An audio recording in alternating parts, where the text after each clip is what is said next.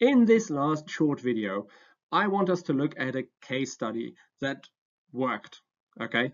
And like so many things, it was sparked by a tweet by Max Rosa. Max Rosa, who you should definitely follow on Twitter, if you're Twitter, is the guy who runs Our World in Data, which is a project that basically collects data on all sorts of topics and produces really excellent sort of visualizations and reports on various topics and produces a great public good in this way.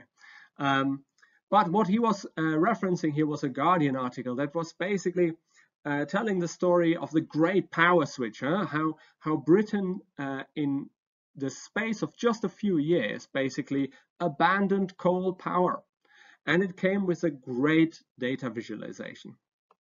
What you see here is basically for each of these 8 years, you see the individual days and indicated in sort of shades of black, the amount of coal that was burned to generate electricity on that day, ranging from more than 50% to 0%, which is the point where it switches to green.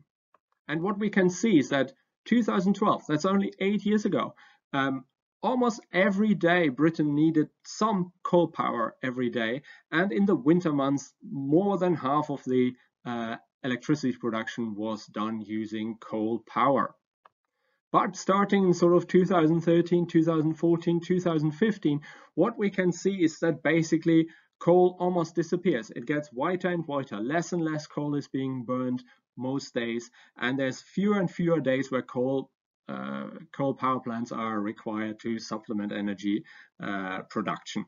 And in the last years, 2018, 2019, 2020, there are large stretches in the summer usually where Britain basically goes for weeks and months without relying on coal power plants. And the overall reduction is from 40% of total energy production in 2012 to 7% in 2019, and even less today. That is an incredible change, an incredibly rapid reduction in the source of power generation. So, how was this achieved?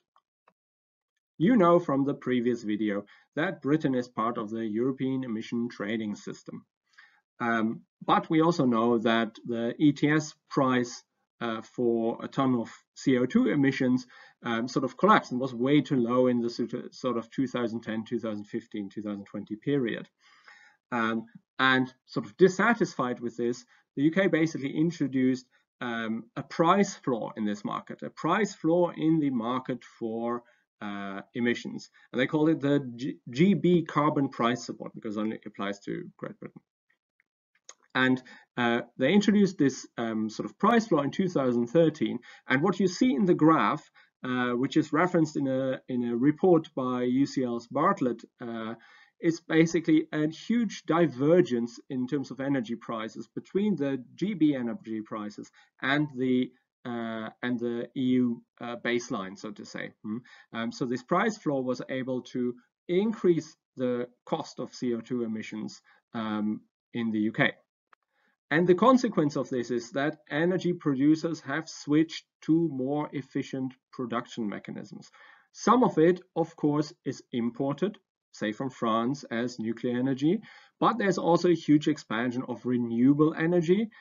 And unfortunately, there's also, of course, a shift to natural gas, which is another still sort of carbon emitting energy production process, but it is much more efficient than coal-based power generation, and is of course much better for the local environment.